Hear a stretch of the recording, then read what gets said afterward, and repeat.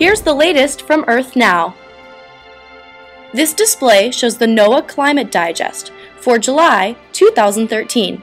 The Climate Digest summarizes noteworthy statistics for the month, season, and year. The average global land and ocean temperature for July was the 6th warmest since records began in 1880. In the eastern Pacific Ocean, Tropical Storm Flossie was the first tropical system to threaten Hawaii since 2007. Fortunately, the storm weakened before making landfall, but provided Hawaii with up to 3 inches of rain. Meanwhile, Alaska experienced its 5th warmest July since records began in 1918. New Zealand and Australia also experienced a warmer than normal July. Australia had its 3rd warmest on record, whereas New Zealand had its 4th warmest on record. Also warm this July was South Korea, with temperatures over 3 degrees Fahrenheit above normal, marking the 4th warmest July on record. In Europe, Austria experienced its driest July on record, dating back to 1858, whereas the United Kingdom had its 3rd warmest July on record. This real-time dataset is updated monthly and shows the global land and ocean temperature anomalies. Anomalies are simply departures from average. Blue colors indicate cooler than normal temperatures, whereas red colors indicate warmer than normal temperatures. White indicates near average conditions. First, we can see the blue colors over the southeastern part of the United States, indicating below average temperatures throughout July 2013.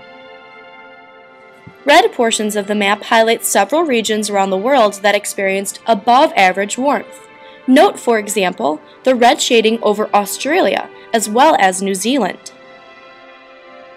This real-time dataset shows sea surface temperature anomalies measured by NOAA satellites.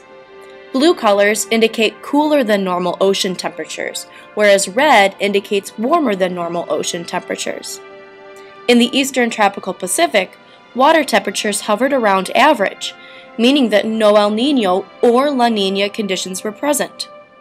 This has been the case since the Northern Hemisphere spring of 2012.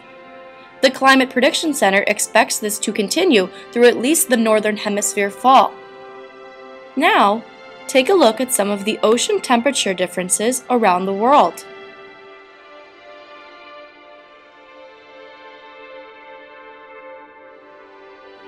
This real-time dataset collected by microwave sensors on NOAA satellites shows snow and ice cover updated daily.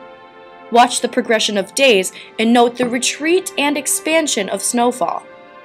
The July sea ice extent for the Arctic was 12.9% below the 1981 to 2010 average.